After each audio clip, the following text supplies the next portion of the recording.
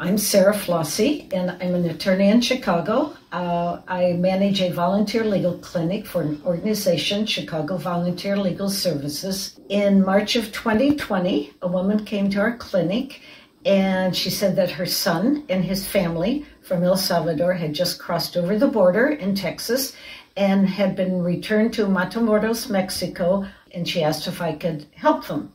Well, I'm not an immigration attorney, but I did contact a number of NGOs on the border of Texas.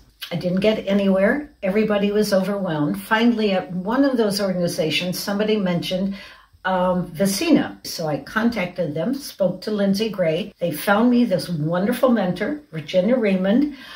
She helped me with 589, the application for asylum. The family eventually made it over the border into Chicago, and then she helped me with a motion to change venue, so that case is now in the court in Chicago. Virginia helped me, orientated me to Asylum, to the process. VECINA has materials that I've accessed on their website. They've had a couple workshops, which I've done.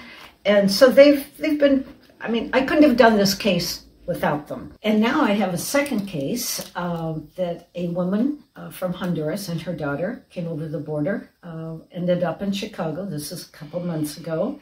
And naturally, they were looking for an immigration attorney, and they ended up talking to me. So now Virginia is mentoring me on 2 asylum cases. So my clients and I are immensely grateful to VECINA and to Virginia Raymond for mentoring me and for helping my clients. That's the most important thing, helping my clients proceed in their asylum matters.